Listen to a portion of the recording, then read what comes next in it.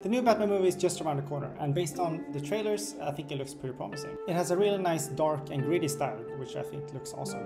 So in this video I will show you how you can copy this style into your own photos by using Lightroom.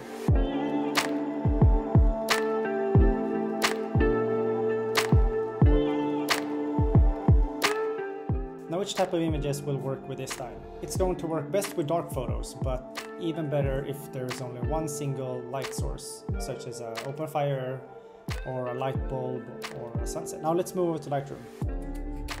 We're going to use this screenshot from the trailer as the reference for our edit. If we look at the reference image, this could be a pretty quick edit, since the color grading that they use takes out more or less all colors except for yellow and maybe a little bit orange. So we don't have to spend so much time to find the right hue for each color in the HSL panel. I will show you this later when we get there. Okay, let's start with the tones. Since it's a dark style, we will be keeping the tone sliders on the lower end, and the blacks should be moved so that it's just below the point where you can't see the details in the shadows anymore. If we look at the reference image, we can see that there's quite a lot of contrast here, so we're going to increase the highlights and the whites just a little bit. We're going to add some more contrast into the photo by using the contrast slider. And for this particular photo, we're going to reduce the exposure to around -0.5.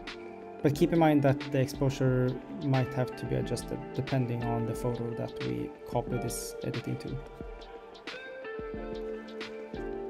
The white balance looks fine for now, I think, so we're just going to leave it to where it is, somewhere around 7200.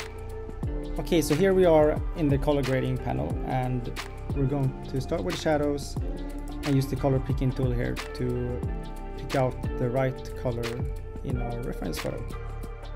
Now when we look in the shadows, it's difficult to see what color it actually is, but once we use the color picking tool, we can see that it's in fact a mix between orange and red. So we're going to pick somewhere around this point, and right now it looks way too red, so I'm going to reduce the saturation quite a bit here. Moving over to midtones, we're going to do the same thing, but now we pick a color here somewhere on the bridge. This gives us a pretty good guess on where in the color wheel we're going to be, but we might still have to adjust the hue and the saturation. And in this case, I think we want to move it a little bit more towards yellow, and also increase the saturation so we get some more color in there. And then we finally move over here to highlights and basically do the same thing again. Pick here in the sun. Here we want to move it closer to yellow once again.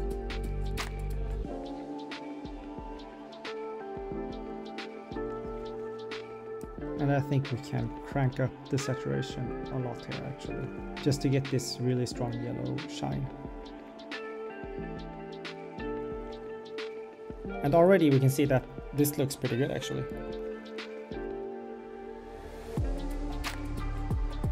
The next step in our color grading is to move over here to the HSL panel, and this is what I mentioned earlier in the video, that since we don't have that many colors in our reference image besides yellow, orange and black, we don't have to adjust the hue sliders that much here in this panel.